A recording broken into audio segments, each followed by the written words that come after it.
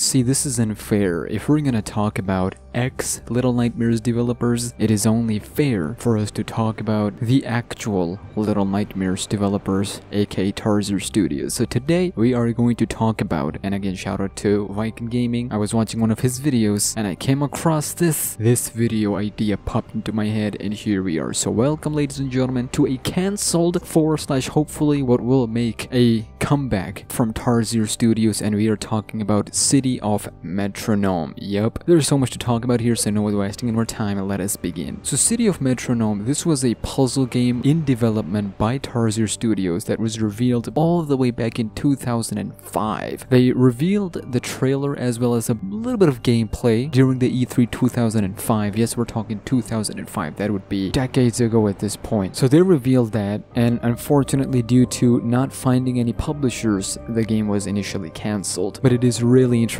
because you guys need to know, the peeps behind Little Nightmares 1 and Little Nightmares 2, they were on this bull years ago. So let's see what we have here. So the City of Metronome is a puzzle adventure game in which you survive in the city Metronome by creating, recording, modifying, and using environment sounds to defeat enemies or solve puzzle. Let's take a look at the reveal trailer.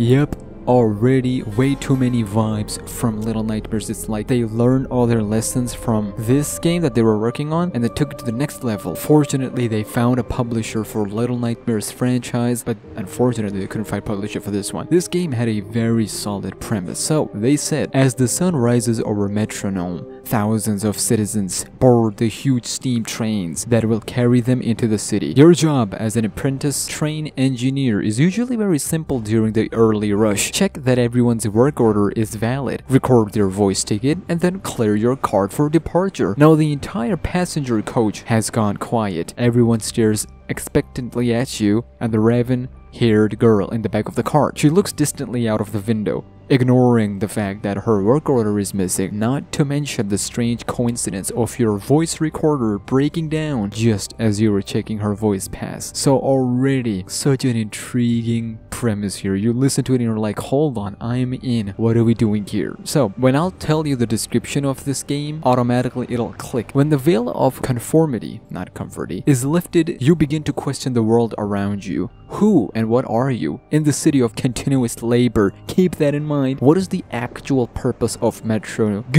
And are the scouts really there to help the citizens as the corporation claims? Together with the mysterious girl, New, that's her name, New, you set out to uncover her hidden past, a journey that will lead you through several exceptional locations, trying to reveal the truth about the mysterious corporation and find the purpose of the city itself. Already, too many things happen. One thing, there's a theme of the names Tarsier. You guys are weird. 6, 7, Mono, New. I'm seeing, by the way, 7, we just made that up, the community. We still can't say if it's actually an official name, but yeah, already such an interesting world that they created. I'll be showing you guys the gameplay of it on your screens right now as we speak. So Viking Gaming, they shared all the characters and the concept arts for City of Metronome. So as they're playing on your screens right now, I'll tell you a little bit about it, of the things that made it into Little Nightmares from this. So first of all, you can find a direct reference, direct callback to this game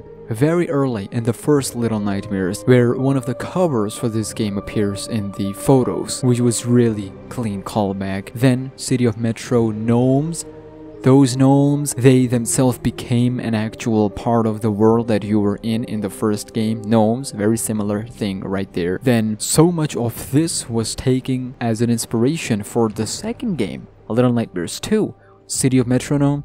Pale City. You're playing as a boy and you have a mysterious AI buddy with you, New, her name is New, and in Little Nightmares 2 you have Mono and Six. Together they both unravel the mystery of this entire Pale City, and most specifically Signal Tower. Signal Tower back in the city of Metronome was corporation, so their evil plan was going on, and labor was such an important part of Little Nightmares franchise, how they were showing the child labor, how they tackle that, and so many other stuff. So the mysterious, unexplained, unnatural stuff there. And as you're seeing those characters and those concept arts on your screens, you can see so many of Little Nightmares characters were actually inspired from that, mainly the janitor, the longhand one. So that is so clean. Just the idea that Tarsier Studios provide and bring to the table just amazes me. I know Section 9 Interactive, they're working on something extremely clean, and I cannot wait for them to complete their stuff, but don't get it twisted. Just as I am excited for Section 9 game, I am exceptionally excited for Tarsier Studios' next game. You know your boy's gonna follow them, cover every single aspect of their upcoming game, because if you go to their website right now, Tarsier Studios, they actually have this on their apply for job section. So who knows, maybe they might finally bring this game back? I hope so. Can you imagine this game with completely new visuals, extreme high quality visuals, revamped on all the characters? They already have characters, they already have story, they already have good premises. They can change up the gameplay. It will work. Just as I look now,